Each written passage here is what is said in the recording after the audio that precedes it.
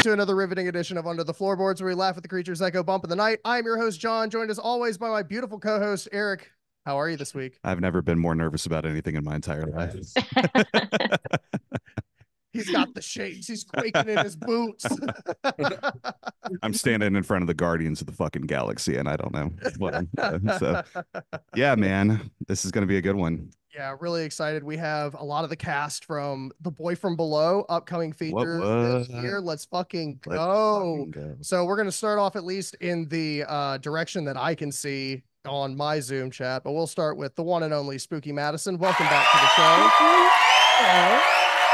Joined also today by Leah Voysey. Hello, happy to be here. Kamarra Cole. Hey, hey.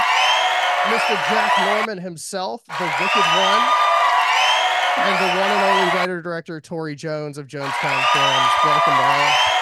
What's up? What's up? It's the boy from below now. We can't call him the Wicked One anymore. Oh, well, the boy from below is now on our show. Yeah, there you go. The boy. Yeah, there. So that's actually a great segue into our first question, man. But first of all, thank you. Perfect. Yeah, it really is. But like, thank you guys first of all for being on our show. We're super excited to have all of you. We're big fans of honestly each and every one of you individually. Especially like I know Kamarra, I pretty much send her pictures every time that I get like something signed. I'm like, look what I just got in the mail.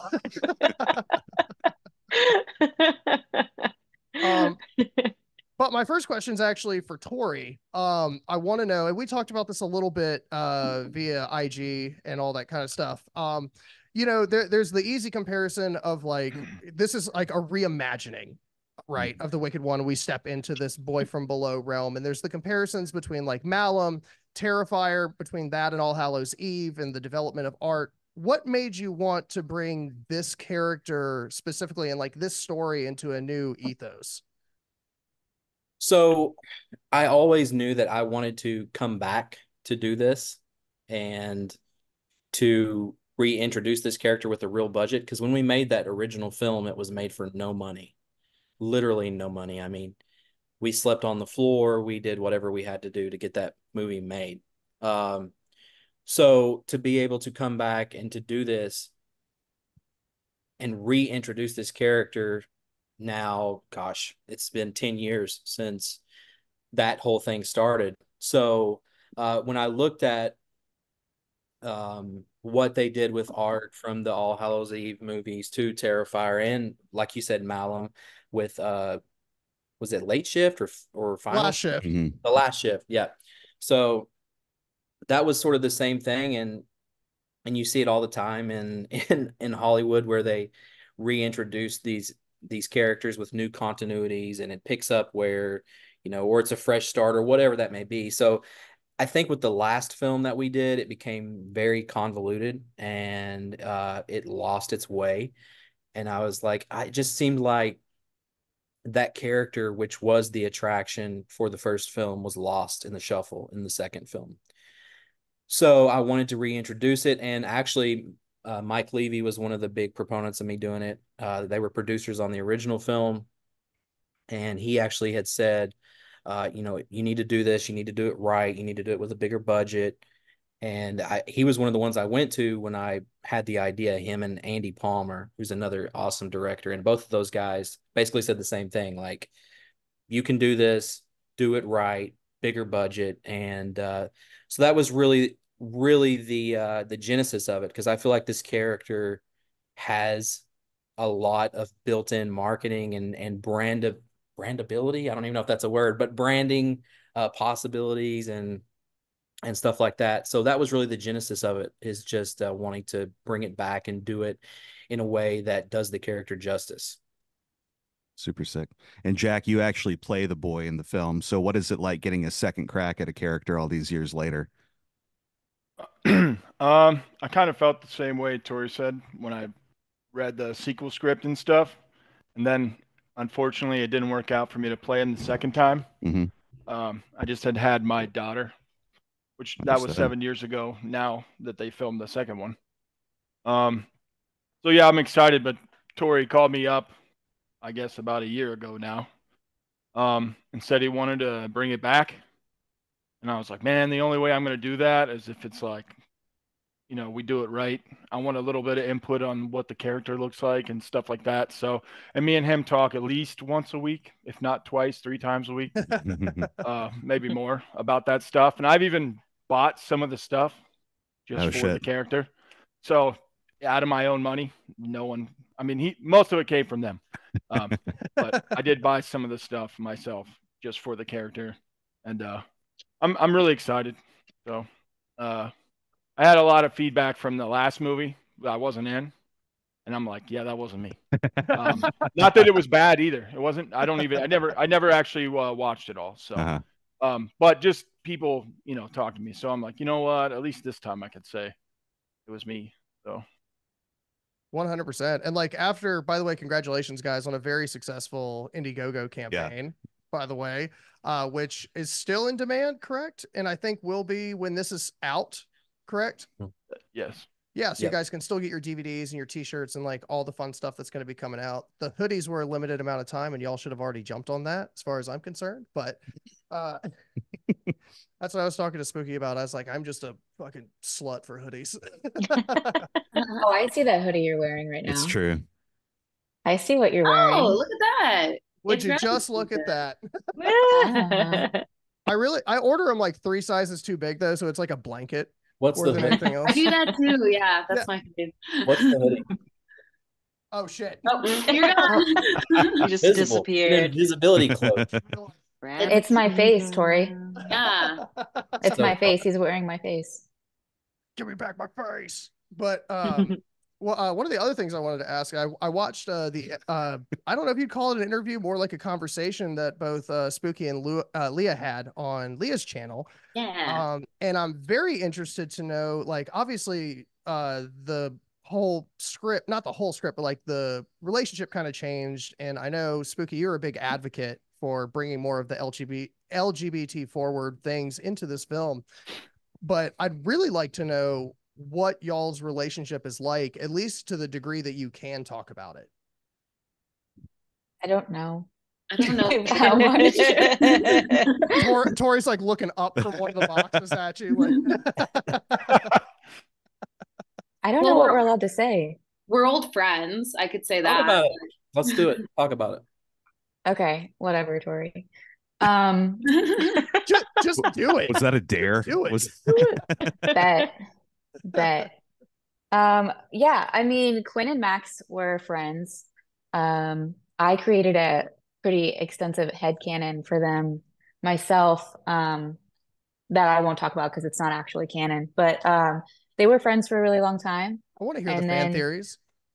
Yeah, but what I'll if send it to you with me, with my thoughts? We'll talk about it later. Yeah, we'll talk later.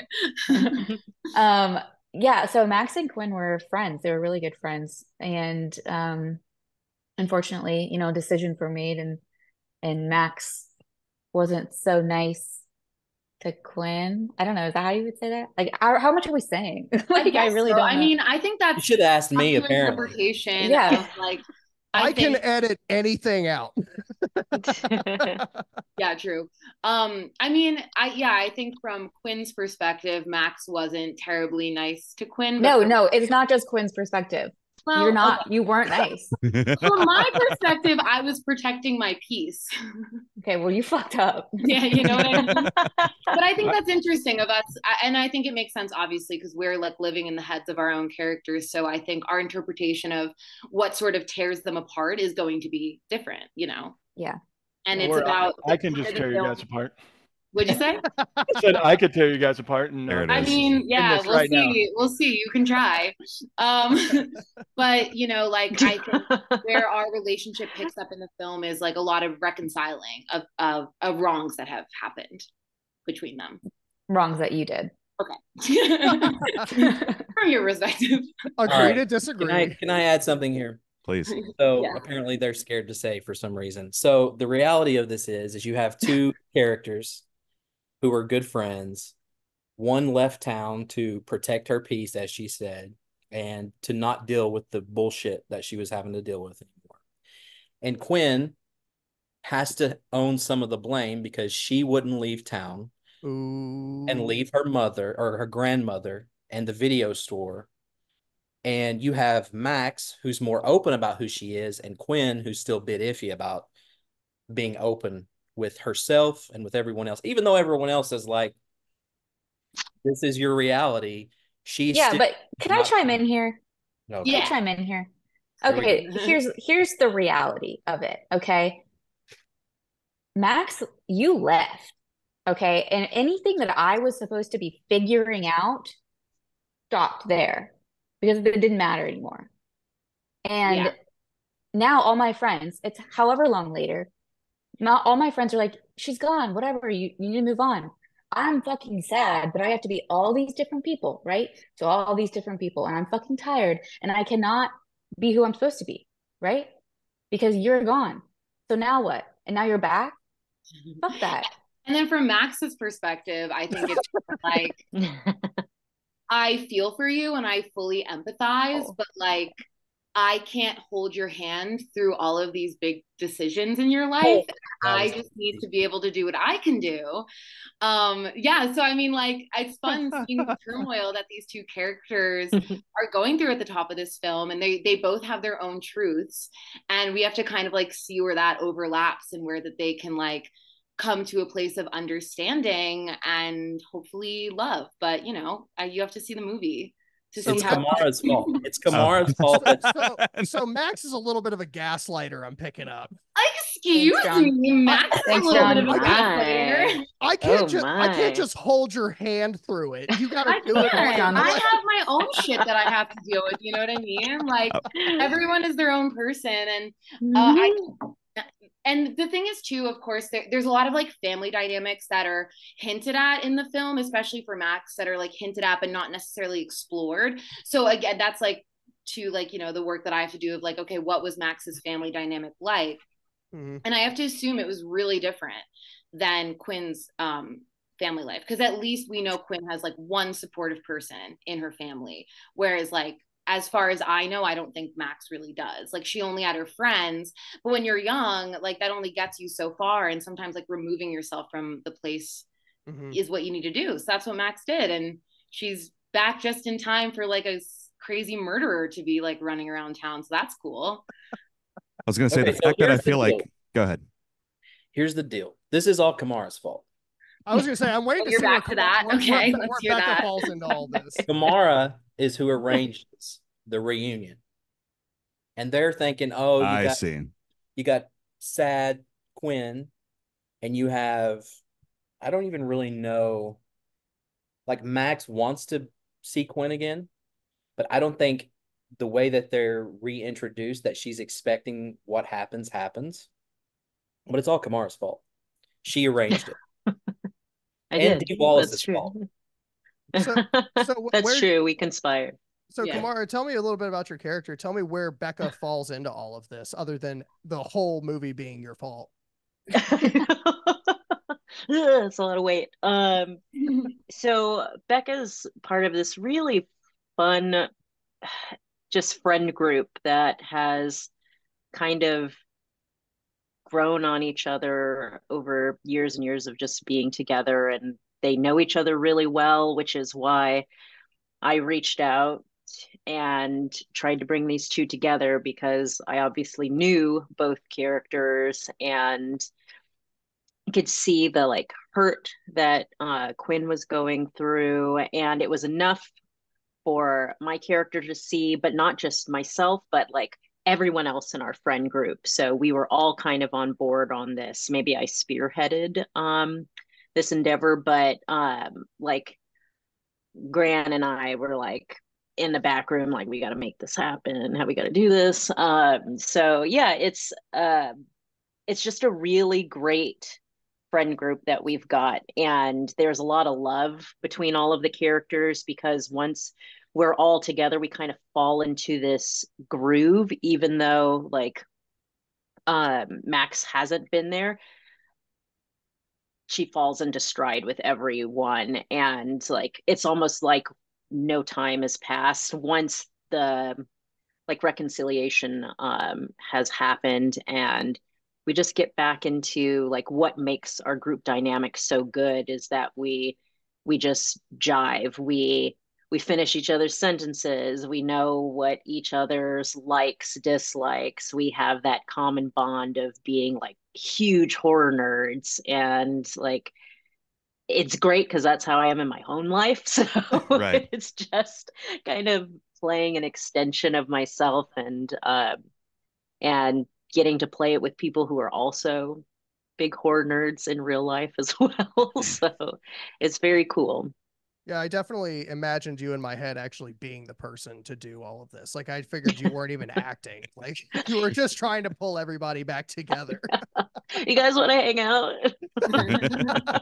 You should see our we have a group text, and it's like one of my favorite things going right now because it is really putting us into that friend dynamic mood, because we're all obviously friends, but we're getting into that like really easy, like jabbing at each other and like having fun and being silly and like sending good mornings to each other. So it's cool to get to know that we're going to get on set and carry that vibe onto film and like make you want to be a part of this friend group.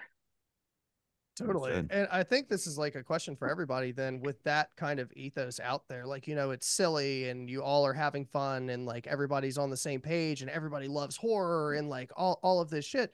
But like, how does that translate? Because I know everybody acts differently, right? Like some people need it like totally silent on set. Some people drop with a hat, you know, and it's like, so what does that makeup look like for you guys with all of these interpersonal relationships?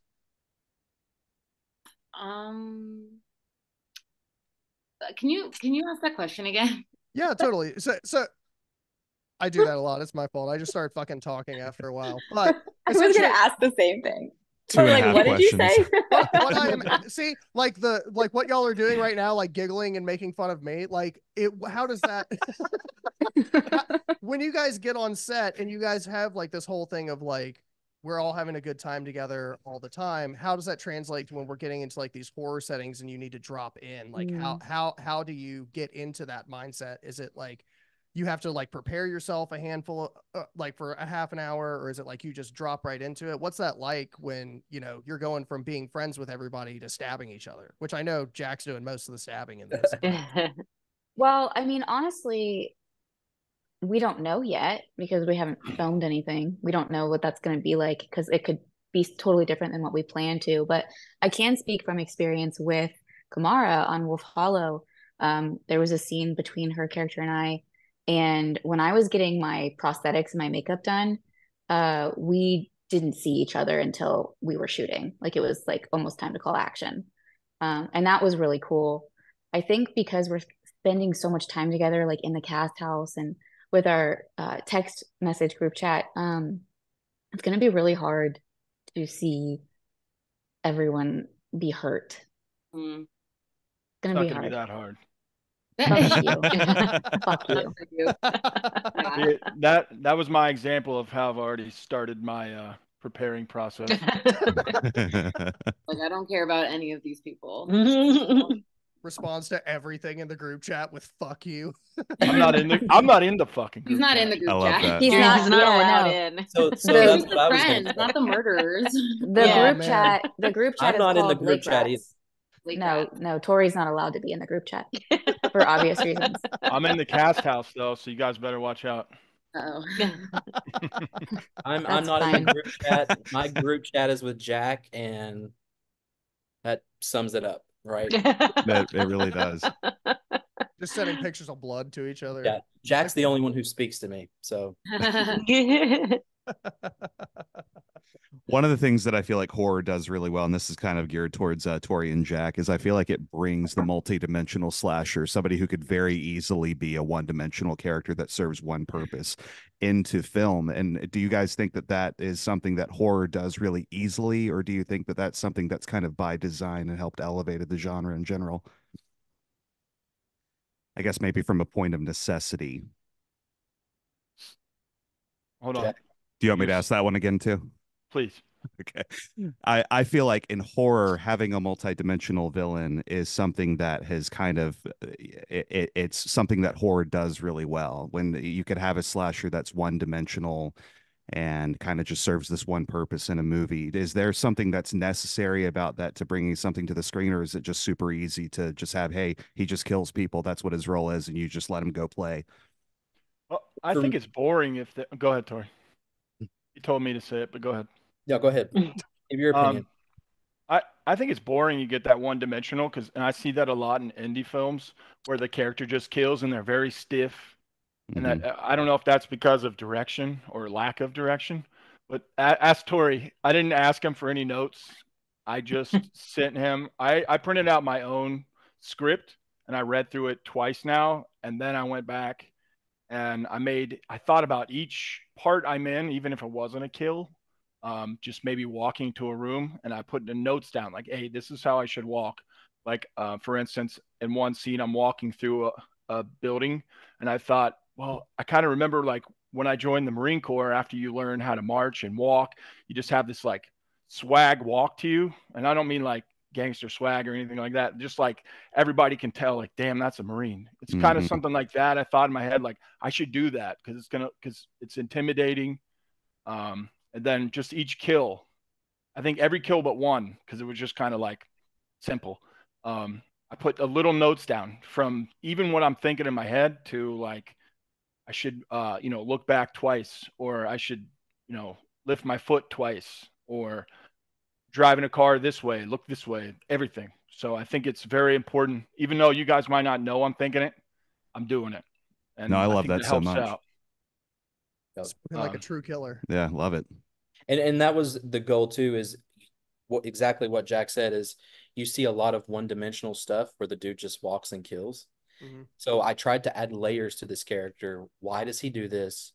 What is his story? Because if I could sum up this movie in simple terms, it would be that you have multiple human stories playing out that collide. And Quinn and Max and their friend group's human story is taking place. But then you also have the boy from below who is having his own story. And what is his motivations? Why does he do what he does? Why does he go back at this time? What is it that brings him back? All of that is in there. And so he is motivated by what he does. And also, I don't think it's a spoiler to share this. If it is, who's going to say anything? I'm the director. Say it's your fucking movie. Yeah. So so in this continuity, which is brand new, it's not connected to anything that came before. The boy from below was the son of a B-movie scream queen. And this B-movie scream queen, after her career started to dwindle, it was just her and her son. She ended up taking her life. Now, her son was obsessed with horror movies, especially his mother's. So flash forward all these years later to 1997, and you have they're putting on this event through imagine if you went to Graceland and like they were putting on a big Elvis event, right? It's the hometown of the king of rock and roll or whatever. And they're putting on this event, and I don't know, Elvis's son or child shows up and is like, no, this isn't going to happen. So that's really why he comes back. And everything is connected, be it the fact that she was a B-movie scream queen, the fact that Quinn works at the video store, the fact that they're all these horror nerds.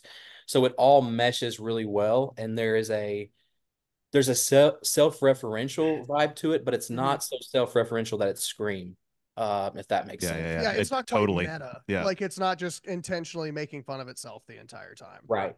Like I was talking to Dee Wallace last night, and she was laughing. Flex. Oh my god, I know, right? Like that's the most casual shit that he brought up so far. Name dropping ass. So she had reached out to me about. She said, "Hey, just so you know, on page 12, it's talking about George Romero, and he died in 2017." And I wrote back and said, "Yes, Dee, I know. This film takes place in 1997." So she immediately starts like dying laughing. She's like, "Okay, I'm rolling right now." Duh. And then, but with that, I was like, I thought about having you working at the video store with a Halloween Saint Bernard shirt on. Because obviously the Cujo thing, I was like, but I felt like that might be a little bit too much on. So I was like, I don't know, but she got a kick out of that too. And that's sort of the vibe we're going for. Is Yeah, it knows what it's talking about. I can tell you this. There's a line where Quinn asks her grandmother, she says, "What's your favorite scary movie?" And it's something I heard Dee say at a convention one time it was, I think it was for Rob's Halloween, and they were talking about The Howling, and Dee said, "Are we talking about the first Howling or the porno Howling sequels?" So that's in the script. Wow. Quinn asked Dee, like, "Hey, what's your favorite horror film?" And she goes, "The Howling," but the first one, not the porno Howling sequels. And of course, Dee was the lead in The Howling. So just little things like that that horror fans will get, that, you know, I think they'll appreciate. And obviously the main audience is going to be, they're not going to, it's going to go, but Sure. horror fans, I think, will pick up on some of that stuff. Well, and speaking of being a horror fan, this is a personal question that I have for you, Tori. I remember when you had posted the Halloween pumpkin on your Instagram page, and I was like starting to sweat bullets on the other side. I'm like, oh man, I can't wait to see what's coming. So, like, gotta ask you, what was it like? Like, what for you coming so far and working so hard in this industry, and what was it like getting that call from Tommy Lee Wallace? Well, there are a few things that I love more than Halloween. That is the film, and I know everybody says that, but no, I have a unhealthy obsession with Halloween. And I'm not sure why that is, but it just is. And Jack is the same way. So, it was just, I was like, all right, we have this character. Who could play this character? I would love for it to be someone from Halloween. And, you know, Dee did Rob's Halloween, but how could we get someone from the original Halloween? And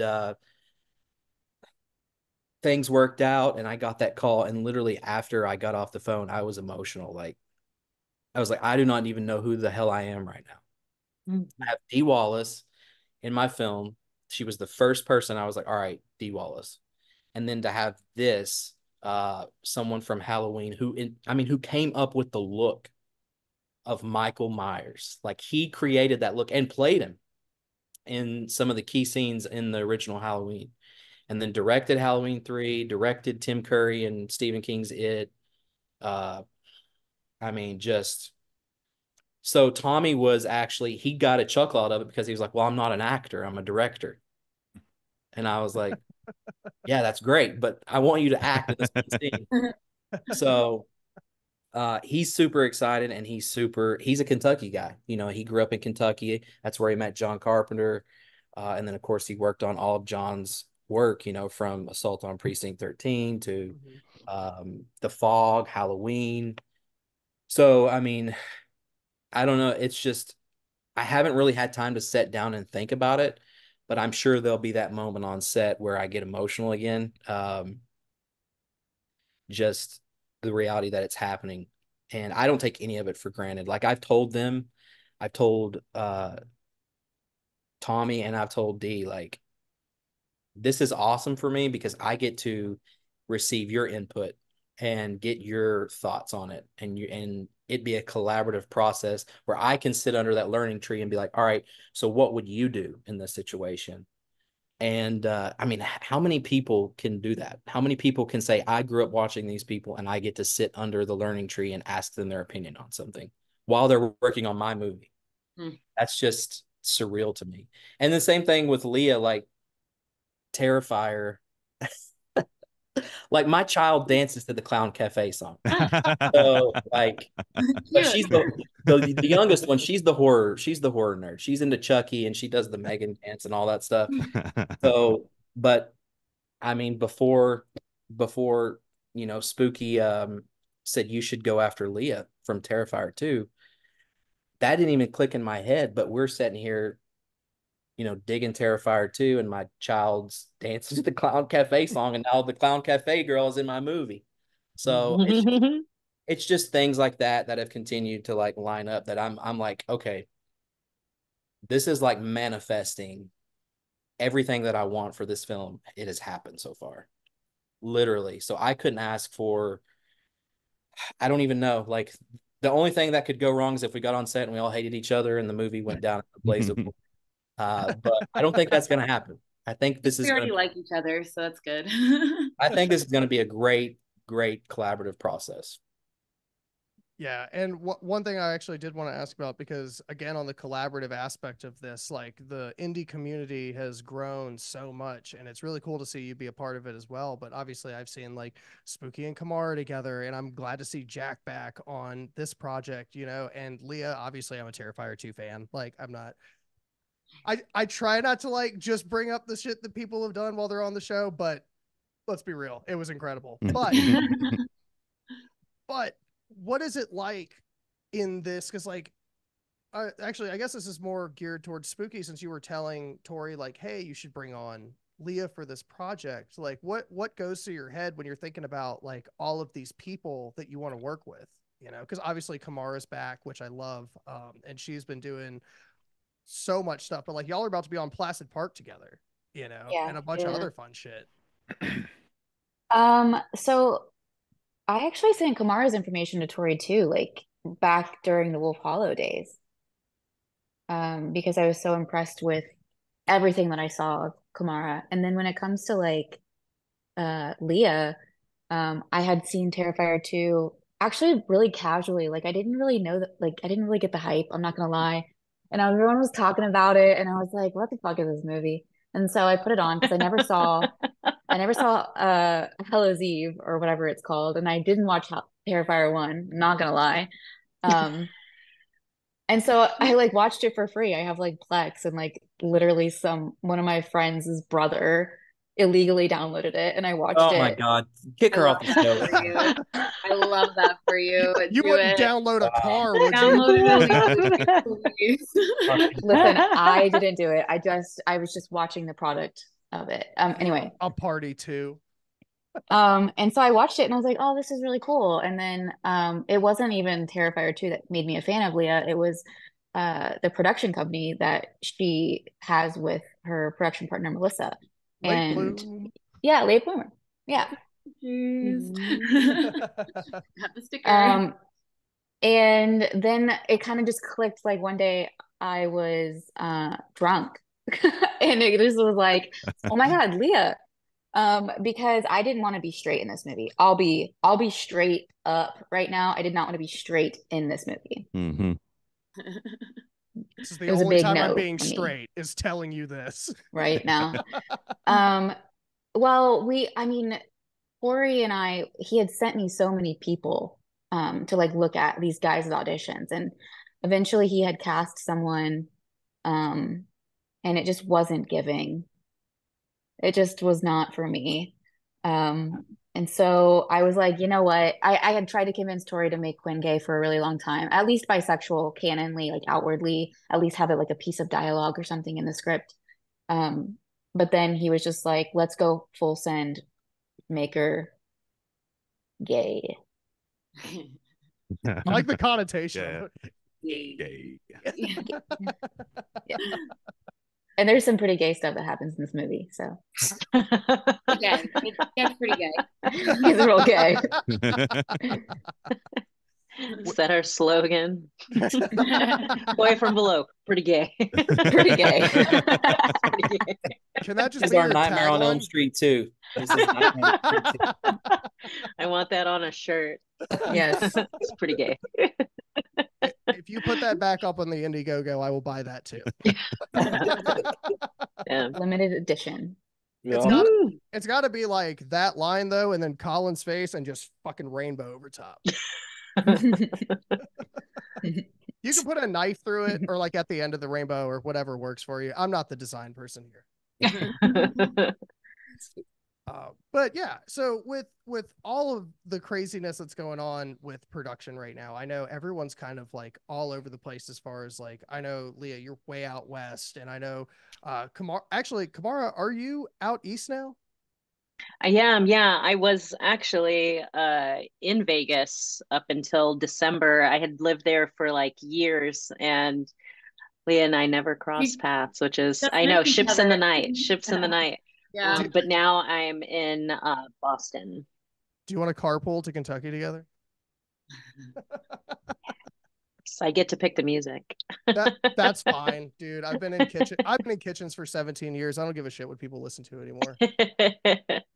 Oh, I was gonna say something really quick just to piggyback um on indie film. And I was gonna say what's so cool about it is a very small community in the fact that we become fans of each other, and we get to really see like the genius of how people are on set and their performances, like being on Apollo and watching you and like seeing all of the amazing like emotions that came out of your scenes, and you kind of just like pick these people up along the way. And I don't know if it's like that for anyone else, but like I'm always sending people's names like to all of my folks that are like doing productions. I'm like, hey, I've worked with this person. I can vouch for them.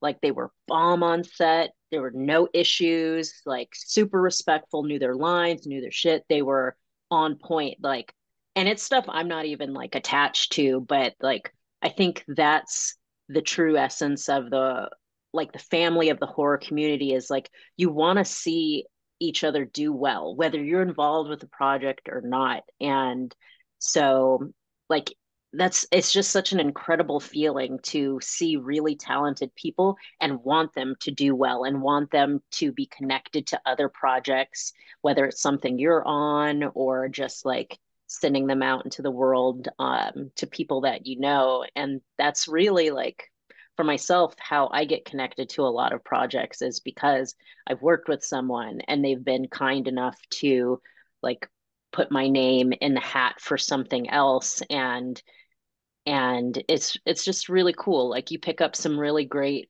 family along the way. And I'm really blessed to like have collected a lot of good folks. Hell yeah. Like Pokemon. Yes, gotta catch them all. We're all just Ash going through this world. Our gym battles are really just the Indiegogos, which a lot, again, you guys fucking crushed on this one. So congratulations. And this actually, I have a question for Jack. I know, Tori, you were talking about how there was no money in the Wicked one, so my question for Jack is, how excited are you to have a blood budget? Blood budget. Pretty good, because on the first movie, which Tori, hold on, I want to see Tori's face when I say this. We filmed twice. I remember the FX girl, she would put like these little sprinkles of blood, and when she wasn't looking, I would grab the whole fucking jug and I'd just be like, and she would be like, no, whoa, no way. And I'm like, dude, can't even see the little fucking sprinkle, dude. Come on.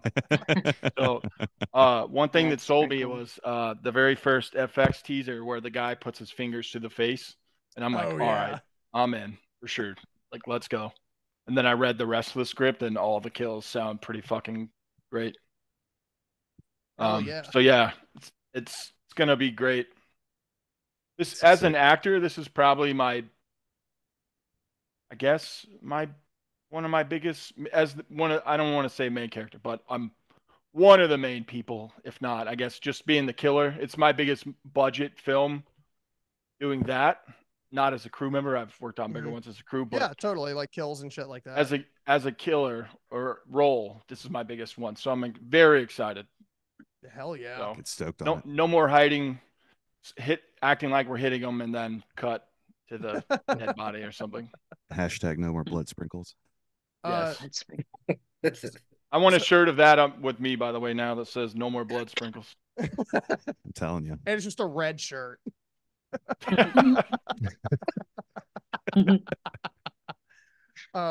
So my next question is actually for Leah. We talked about this a little bit before the episode. You actually are very famously doing a lot of cosplay on YouTube. Very right famous. now. Yes, I'm extremely famous. Thank you for name dropping. But one in particular really caught my eye, and it was one that you did of Annie Leonhardt from Attack on Titan. Yes. So the I'm so question that excited for this question, dude. I'm so nervous I'm for this so- question. I'm glad it's an Attack on Titan question because I could talk about this for hours. was Eren wrong? Oh, that is. You want me to answer that question? That's not a yes or You're no. goddamn right. That is like a loaded question. Was Eren wrong? I mean, yes, I think Eren summed it up himself. In his last like scene he has with Armin, where he said, I think he said something like, "I'm an idiot who got too much power," and that sums it up. He was never supposed to have that much power because he didn't have the wherewithal of like how to manage it properly, and he genocided what 70% of the world. So yeah, 80, but who's counting? 80. I would say yeah, he was wrong. So I won't see you at the Yeagerist rally this Saturday. No, unfortunately. But Attack on Titan, incredible show. I think it's perfect. I wouldn't change a thing about it. And Annie's the best character.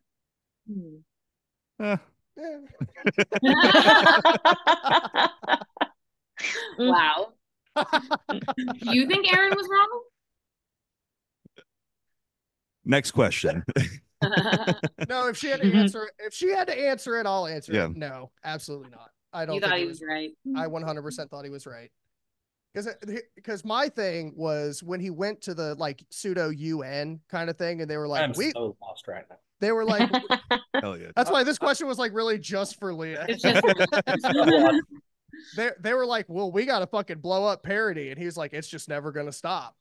Yeah. And my thing is like, if the only thing that you can do to protect your own people is destroy everything that's around you, I think we've all felt that at some point. Yeah.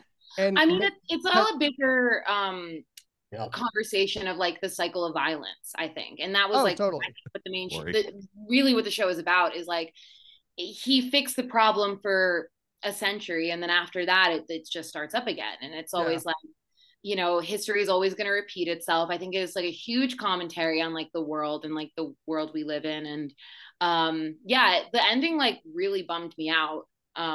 It really bummed me out, but in like in a beautiful way. Yeah.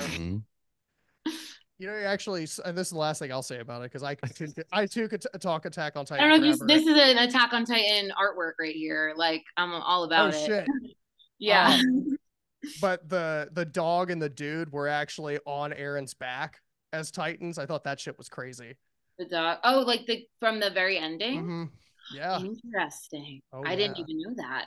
I got you. Little Easter egg I missed. I was like, why is there a dog? Well, that answers that question. Because time doesn't exist. Everything's predetermined. We don't make any of our own choices. Time's a social construct. Yeah. Everything's made up and the points don't matter. Speaking of social constructs, and like, I don't really just want to harp on the fact that like sentences that have never been said in the history of time about like how gay we're trying to make this movie, but it feels like it's important, right? Like it really is, because like, you know, I've heard a lot of commentary on the positive side of things. Like, I know Meat, which is a movie that's coming out that Anthony Dane is in, who's also in this film. There's so much in this ethos that I don't have any like idea on. So it's like, for me, it's always like, oh, it's a horror movie, everybody dies. Like, and there's no like real thought of like, oh, the gay person died earlier, or why would you have this relationship over here? So what does it mean? I'd really like to hear from Spooky, Leah, and Kamarra on this. What is it? Because I know, Kamarra, you've played roles like that as well. So what do you think is kind of that driving force right now to really kind of open up into the horror world? Well, I mean, horror is inherently queer. Truly it is. And there's been articles written about this for years that I implore you guys to read, because they're very interesting.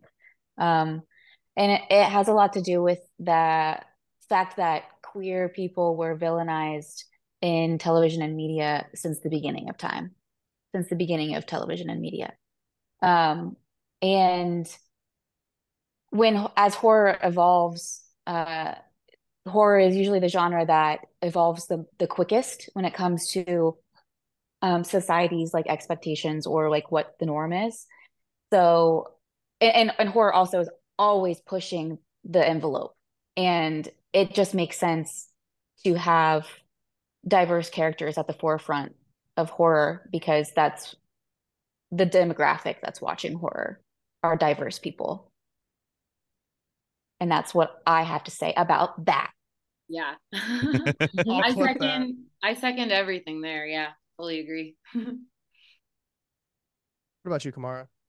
I would say personally, it was just something that always made me very sad, growing up, like as a person of color, watching a lot of movies where you didn't really see yourself in. And I'm sure that goes for everyone. Like you never really saw yourself represented as like, wow, I could be this final girl, or like this is like a person that is not just here to fling a bunch of slang and then die in some ridiculous way. Like it's a multidimensional character. And I remember the first time I really truly felt like that was when I watched Tales from the Crypt Demon Knight. Mm-hmm. And I saw Jada Pinkett and I was like, holy shit, like I want to be this woman. Like, look how amazing she is. Like, and she was like, there was nothing, like her blackness was not at the forefront in a way where it was just like this caricature of who she was.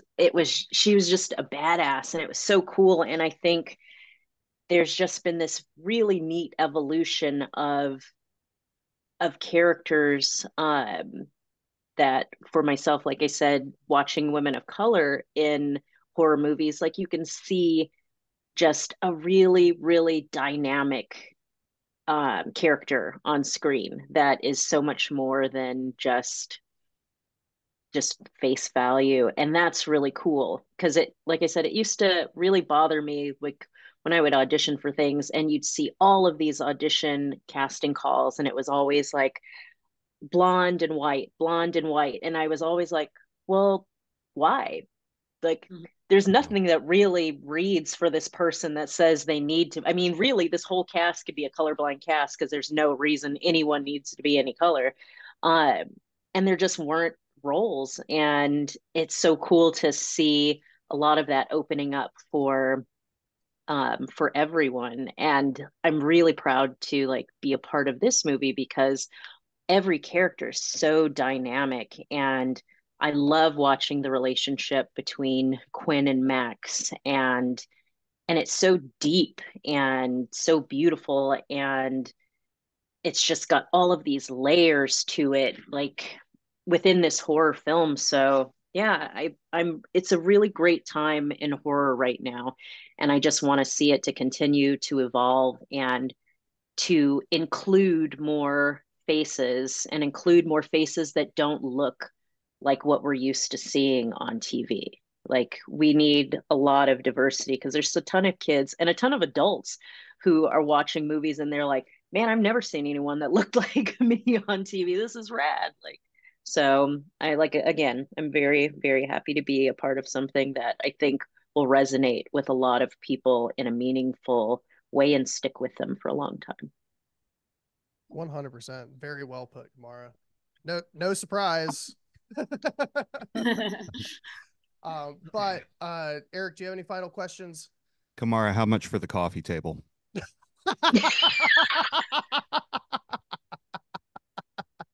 For those of you who don't know, Kamarra has the dopest fucking coffee table ever. It's just fucking glass with all of the issues of Tales from the Crypt underneath, and it's incredible.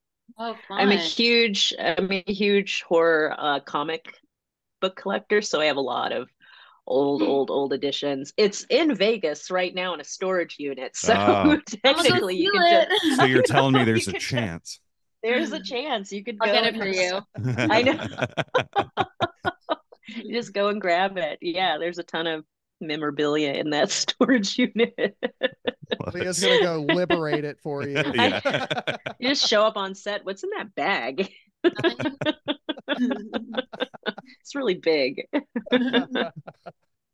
Oh man. Well, the last question that I do have is actually for Tory, but I would love for anybody else to feel free to chime into this question because everybody is playing these characters.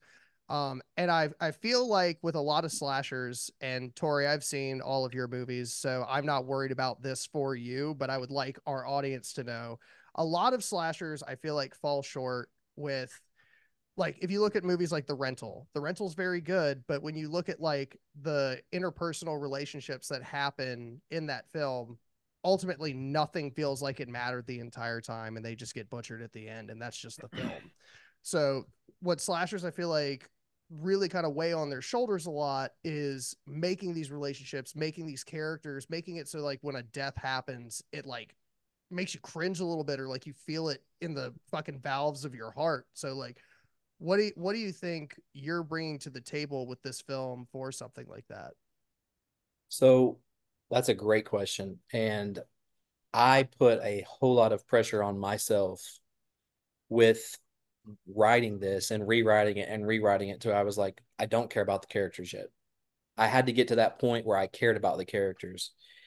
And one of the reasons why that I was like, all right, let's go with Spooky's recommendation to make this a queer story for our leads is because I've made other movies and I've seen other movies where that may be in there, but it's done from an exploitative point of view.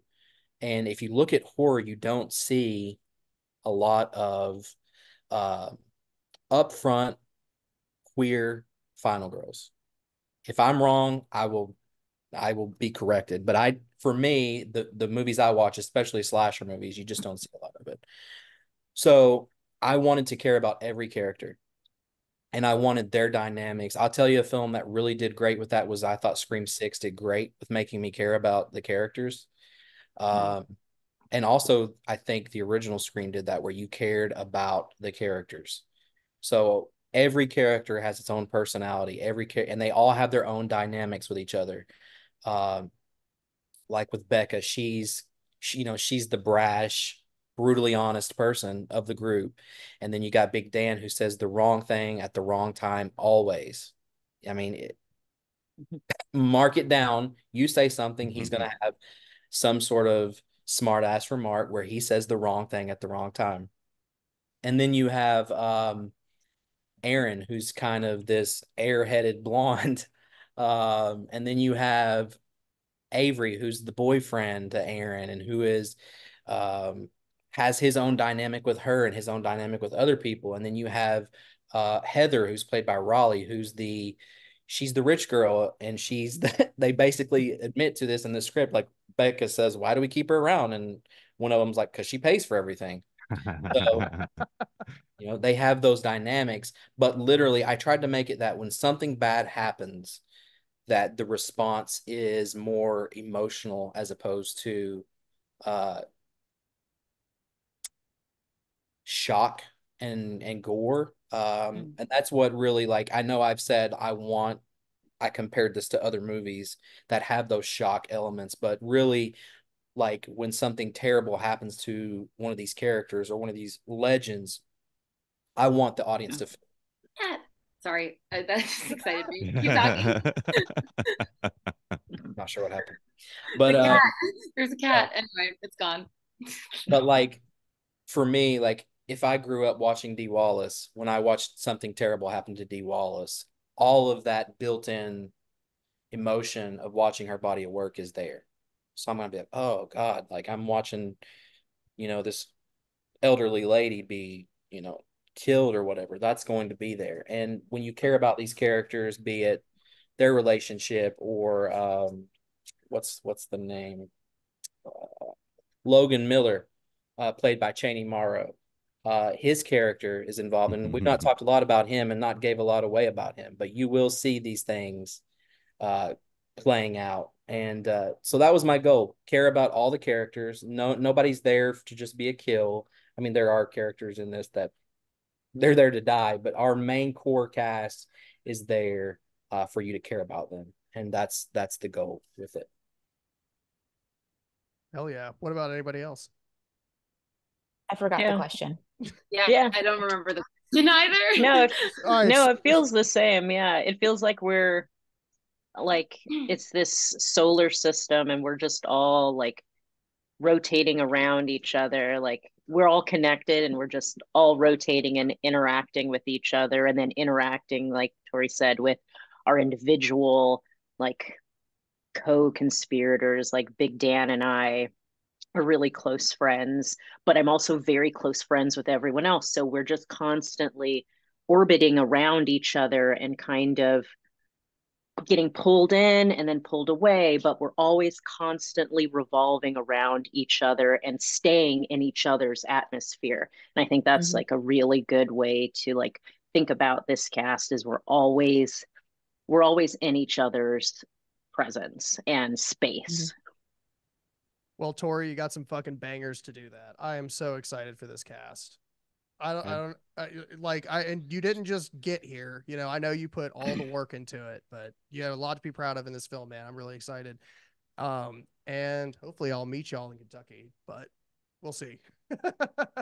I will say this will be the last thing I say is that as we get closer and I'm getting through all the pre-production craziness, I am so excited next week to be on set and make this movie, because I feel like, and I've told people this, this is the one, this is the film for me.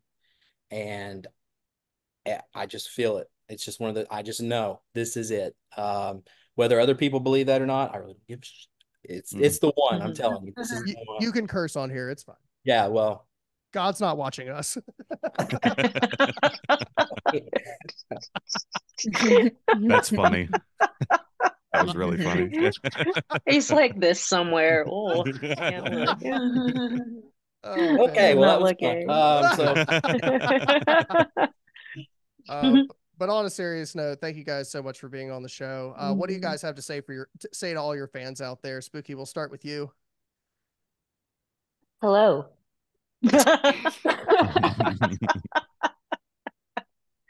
Great words. There's some fan of Spooky out there that's like, oh yes. Oh, me. That was for me. That was for me. I do have a couple really, really supportive people. And it would be too much to name all of them and then accidentally forget one and feel bad about it. So honestly, like it's really cool because I didn't know that people were a fan of me. Like it's just, I don't know. It's just such a weird concept. It's not really on my radar yet, I think. So we'll take hello. Hello. Leah, what about yourself? What do you have to say to your fans out there? Yeah, I'm just like excited that a lot of other people are excited about this and believe in the project in the way that we do. I don't think that this movie is just like a show up and get paid sort of thing. I think like we all have a lot of investment in this, like beyond it like being a job. I think that we're all really invested in how this film does and the future of it and all of that, and it's cool to see fans being that excited as well. Hell yeah. Kamarra, what about yourself? I'm just thankful that people love horror, and I kind of pinch myself every day to be able to get up and do something that I love, because I know there's a lot of people that aren't able to do that. So it's very cool. So thank you for anyone who is watching and who's excited about Boy from Below, because you should be. It's going to be amazing. And just keep supporting indie horror and support your friends in indie horror, even if that's just a text being like, I see you working, I see you grinding, because it means a lot. And I'm thankful for my horror family. So thanks. And what about you, Jack? Well, Spooky said hello, so I'll say goodbye. I knew that was fucking coming. I knew he was going to say that. I knew I should have gone to Tory first. Fuck. God damn it. No, just thank you to everyone who shared, donated, and some of those people are private too. So wow. Thank you. And all, I mean, I kind of had a hiatus on being in front of the screen for a while, but I still have people from when I used to do it more. So thank you to those guys, because I know they donated, and I talk to them all the time. But hopefully we can just fulfill their, I guess, expectations. And bye. Hell yeah. What about you, Tori? What was the question? What do you have to say to your fans? Oh God, I don't even know if I have fans. Well, you're sitting in front of two, so Yeah. I would just say, like I said, I feel like this film, I've done a lot of movies and none could compare to what we're about to do. So, um, support it if you can, be a part of it. We got a few weeks left before our Indiegogo is done completely. And we are going to stream. I will say this. I don't know how many people have read the status, but we are going to stream on the last night of the Indiegogo from set with all these people that are here. Wow. We're going to stream live Fear Factor. And when you donate, let's go. These people. What? I am so excited. Made Spooky eat Who shit. probably like Spooky. She's a vegetarian. Ooh, I'm not eating meat. I'm not eating meat either. I'm not eating meat. This is a gay movie, Tori. I'm not eating meat. All right, so casting call released tomorrow for the two leads. Keep an eye out for that. That's how I'll end it. I can play a lesbian. Yeah. I can't act though. That's the problem. But no, just thank you is what I would say. Thank you all for the support, those that you see on Indiegogo and those that you don't see in private investment. So thank you all because you all helped make this. And now the fun begins. Chapter 1. Here we go. Hell yeah, guys. Well, thank you guys so much for joining us today. Make sure you. we're following all of our Instagram handles that you can see in the screen below, and make sure that we are checking out this amazing project. Let's give it up one more time for Boy From Below. Let's fucking go. Let's go. I'm so excited for this project. And thank you all once again for joining us. Where it creaks, it cracks, and we laugh at the creatures that go bump in the night.